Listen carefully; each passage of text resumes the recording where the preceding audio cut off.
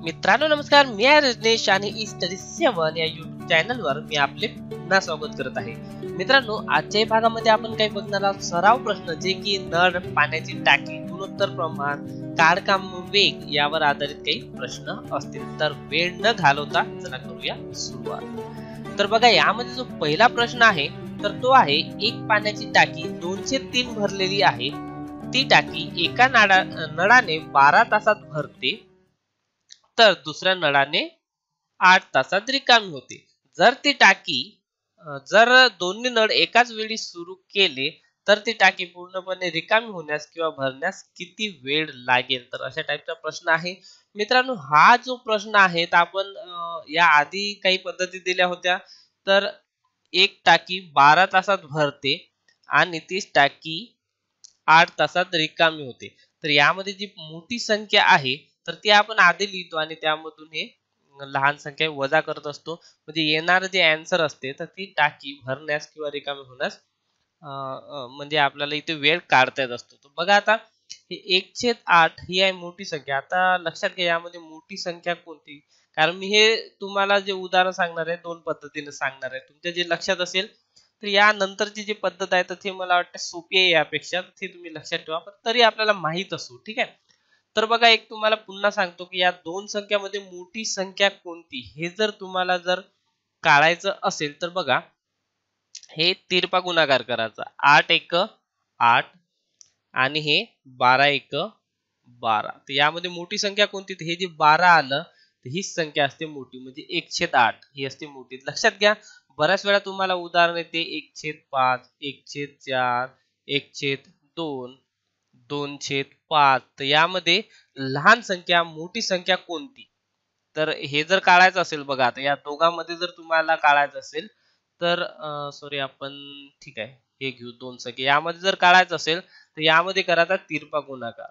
ठीक आहे, म्हणजे 5 एक 5 आणि 5 दुनी 10. तर यामध्ये मोठी संख्या जी असेल तर ही असेल मोठी संख्या या दोन मध्ये. ओके, तसं एकामेकाशी जर याचा संबंध जोडला तर तिरपा गुणाकार करून आपण ठरवू शकतो म्हणजे कसं असेल. तर ही तुम्हाला एक ट्रिक्स मी इथं सांगून दिलेली आहे. याचा तुम्ही नक्की फायदा घ्या किंवा याचा सराव करा. ओके, तर येऊ आपण गणितावर. तर बघा, हे जे गणित आहे तर 1/8 वजा 1/12. ठीक आहे, तर हे जर आता आपण सोडवलं तर याचा लसावी होणार 12 दुनी 24. ओके, आणि 8 त्रि 24 वजा 12 दुनी 24, तर 1/24. म्हणजे ती टाकी रिकामी होण्यास वेळ लागेल 24 तास. ठीक आहे, ही झाली एक पद्धत. तर ही पद्धत जरा तुम्हाला जास्त बघावं लागते. तर पहिले दुसरी जी पद्धत सांगणार आहे तर ते बघा, सरळ सरळ हे जे 12 तास आहे आणि इथे 8 तास आहे, याचा करायचा गुणाकार. आता गुणाकार म्हणजे गुणाकार हे करत बसायचं नाही. 8 गुणेला 12. ठीक आहे, आता इथे रिकामी होत आहे म्हटलं तर घ्यायचा दोघाचा फरक. आणि जर भरणार आहे किंवा दोन्ही नळ जर सारखे चालू असेल तर घ्यायची बेरीज. ओके, तर इथे एक नळाने भरत आहे आणि एका नळाने रिकामी होत आहे म्हणून घ्यायचा इथे फरक. तर 12 आणि 8 चा फरक होणार 4 आणि हे सोडवायचं. म्हणजे 4 दुनी 8 आणि 12 दुनी 24 तास. ठीक आहे, तर तुम्हाला कोणती पद्धत चांगली वाटते? ही पद्धत ठीक आहे लक्षात येत असेल तर, पण ही पद्धत जी आहे ही बेटर आहे. ठीक आहे, म्हणजे 8 गुणिले 12 दोघाचा गुणाकार भागिले दोघाचा फरक. जर रिकाम होत असेल तर आणि भरत असेल तर हे जे 4 असते इथे घ्यायची याची बेरीज. ओके, तर आलं 24 तास. तर ही जी 24 तास आहे हे पूर्ण टाकीसाठी लागणारा वेळ आहे. परंतु इथे म्हटलंय की टाकी जी आहे 2/3 भरलेली आहे, म्हणजेच करावं लागेल 24 गुणिले 2/3. म्हणजे 3 8 24 आणि 8 दुनी 16 तास. ठीक आहे, तर 16 तास लागेल टाकी रिकामी होण्यासाठी. ठीक आहे, समजलं? तर हे आहे याची एक पद्धत. ओके, आता बघा, टाकी रिकामीच का होते हेही त्यातला एक मुद्दा आहे की टाकी रिकामी का होते किंवा भरते हे कसं काढायचं. तर ते असते मित्रांनो वेगावर डिपेंड. बघा, टाकी नळाने भरण्यासाठी 12 तास लागते, म्हणजे भरण्यासाठी जास्त वेळ लागते, पण रिकामी होण्यासाठी कमी वेळ जर लागत असेल तर निश्चितच ती टाकी रिकामीच होणार आहे. हे साध्या साध्या गोष्टी आहे मित्रांनो, हे तुम्हाला लक्षात ठेवायच्या आहे. कारण या साध्या गोष्टी जर तुमच्या लक्षात असेल तर तुम्ही अशा टाइपचे गणित सोडवण्यास अडचण येत नाही. तर हे गणित तुम्ही सोडून पहा या दोन्ही टाइपने. आणि हे जे तुम्हाला एक ट्रिक सांगितली मी का कोणती लहान छेद आहेत तर ते तुम्ही करून पहा.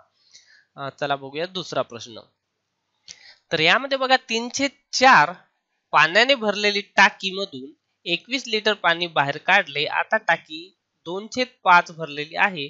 तर टाकीची एकूण किती लिटरची क्षमता आहे? तर अतिशय सोपा प्रश्न आहे मित्रांनो. तर टाकीची क्षमता आपल्याला माहित नाही, क्षमता काढायची आहे म्हणून आपण क्षमता बरोबर घेऊ x. आता लक्षात घ्या की x हे पूर्ण त्या टाकीची क्षमता आहे आणि टाकी भरली 3/4 म्हणजे या x च्या 3/4 टाकी भरलेली आहे.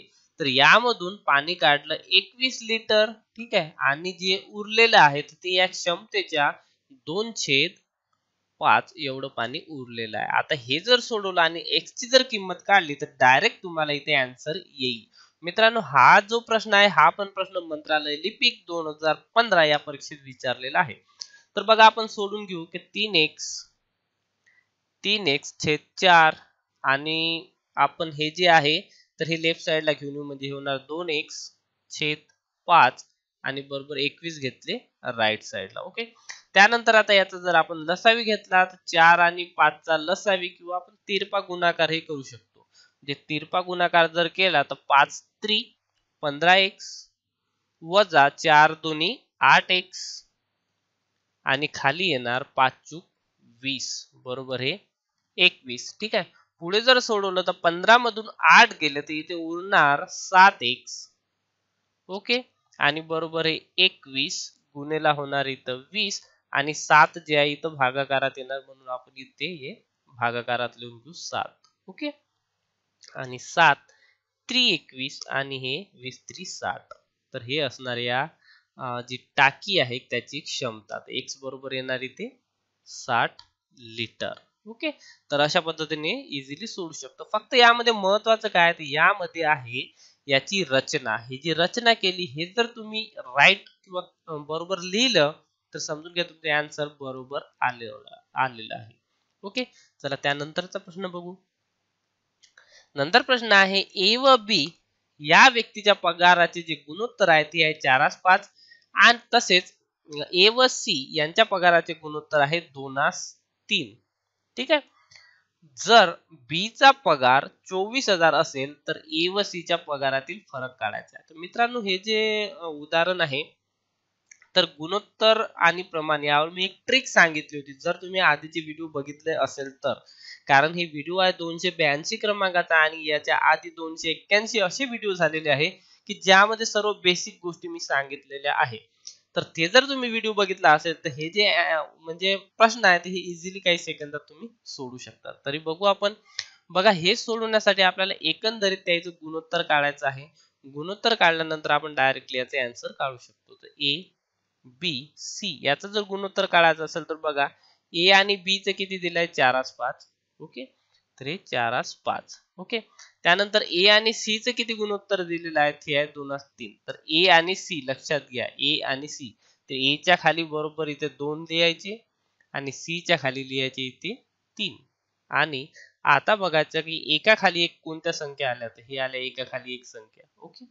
तर हे जे 2 आहे हे 2 लिहायचे, हे 2 लिहायचे इथे आणि हे जे 4 आहे हे लिहायचे इथे. ठीक आहे. त्यानंतर याचा तुम्ही भागही इथल्या इथे देऊ शकता किंवा मग तुम्ही सरळ सरळ गुणाकार करू शकता. तर जर भाग द्यायचा असेल तर हे 2 आणि बे दोन्ही 4 म्हणजे प्रत्येक याला सारख्याने भाग द्यायचा. म्हणजे याला 2 न भाग दिला तर बे एक बे आणि बे दोन्ही 4 म्हणजे तीनही याला भाग गेला पाहिजे. त्यानंतर आता उभा गुणाकार करून घ्यायचा म्हणजे हे झालं 4 1 4. त्यानंतर हे झालं 5 1 5 आणि हे झालं 3 2 6.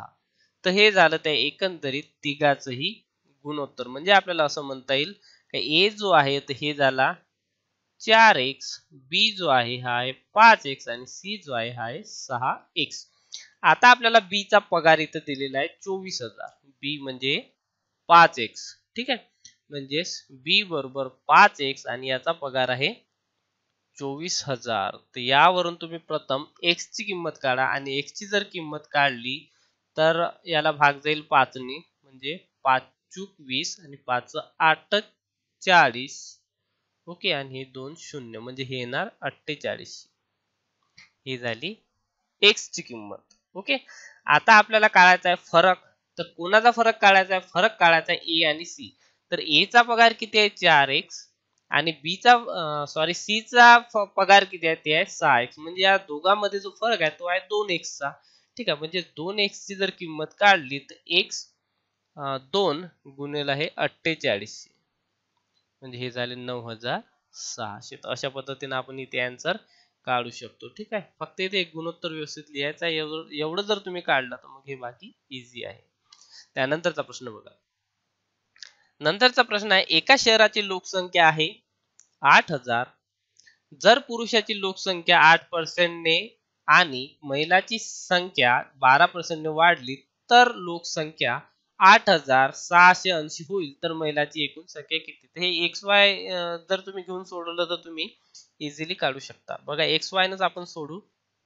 आता पुरुष म्हणजे घेऊ आपण X आणि स्त्रिया बरोबर घेऊ Y. तर हे जी लोकसंख्या याची तर X अधिक Y दोघा मिळून दोघांची जी लोकसंख्या ती आहे 8000. ओके, हे झालं एक. त्यानंतर म्हटलंय पुरुषाची संख्या लोकसंख्या 8% ने वाढली. हे पुरुष आहे.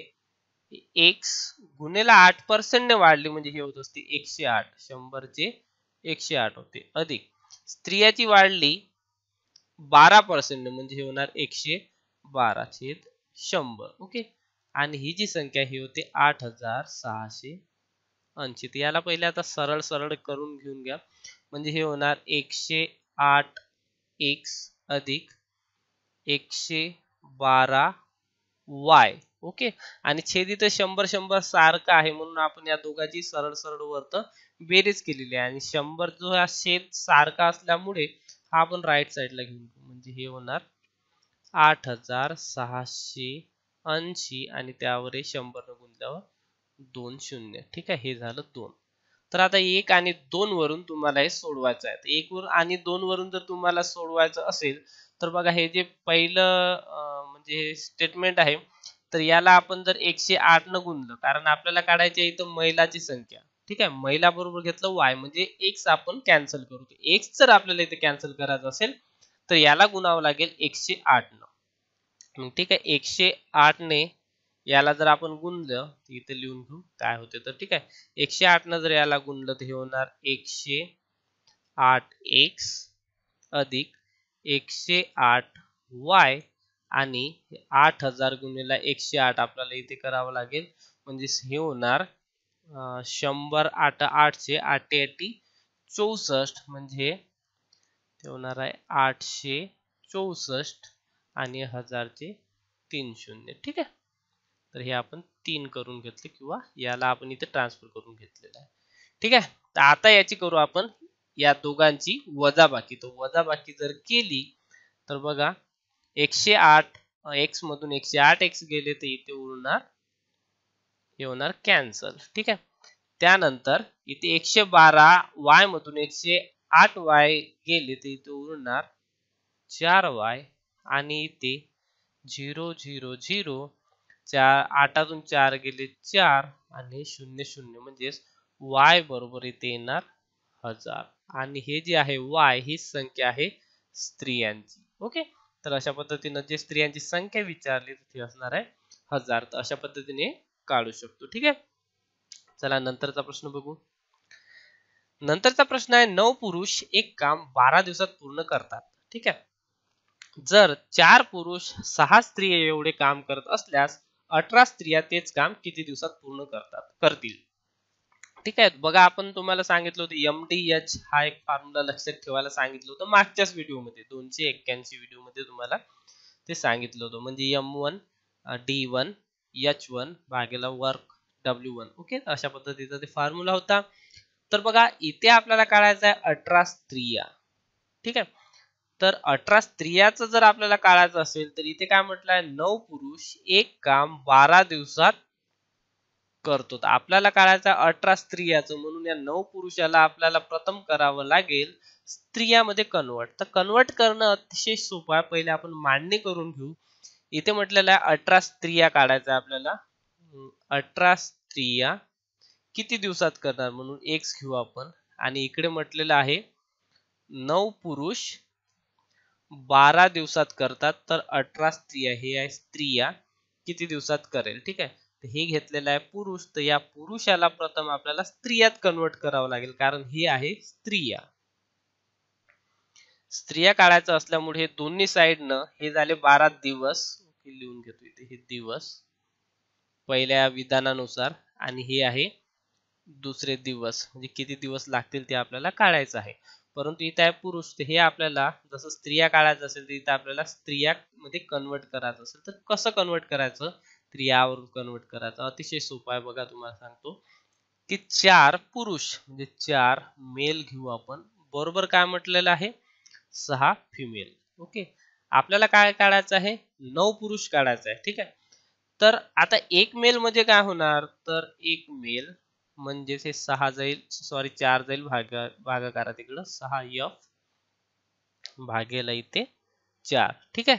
हे झालेला एक मेल कारण इथे एक उरलेला आहे आपल्याला पाहिजे 9 तर या दोन्ही याला मग 9 ने गुणाचं इकडे 9 ने गुणू आणि इकडेही 9 ने गुणू म्हणजे हे होणार 9 मेल बरोबर. हे जर आता याचा भागाकार केला बे दुनी 4 बे त्री 6 म्हणजे होणार 9 त्री 27 छेद 2 f ठीक आहे. म्हणजे आता 9 मेल बरोबर काय झालेलं आहे 27 छेद 2 फिमेल ठीक आहे. तर ते संख्या आपल्याला इथे लिहायची आहे म्हणजे 9 च्या ठिकाणी लिहायचं 27 छेद 2 गुणेला 12 आणि x काढायचा आहे म्हणजे इकडे परत छेदात येणार हे 18 आणि उरले मग इथे हे x ओके. आणि हे सोडवलं तर तुम्हाला मिळेल इथं आन्सर बघा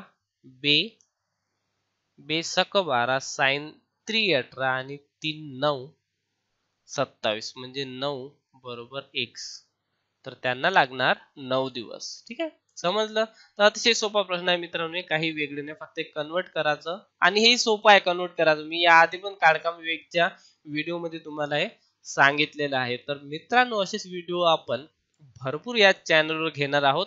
तर ज्यांनी अद्याप हे चॅनल सबस्क्राइब केलं नसेल तर इथं दाखवल्याप्रमाणे कृपया लवकर सबस्क्राइब करून घ्या आणि या बेल आयकॉनला क्लिक करा कारण या बेल आयकॉनला क्लिक केल्याशिवाय तुम्हाला नोटिफिकेशन येत नाही. तसेच व्हिडिओ कसा वाटला तर हे कमेंट्स मध्ये कमेंट्स करून नक्की कळवा. तसेच खाली काही तुम्हाला लिंक्स दिलेल्या आहेत तर त्यावर तुम्ही व्हिजिट करू शकता. व्हिडिओ बघितल्याबद्दल खूप खूप धन्यवाद.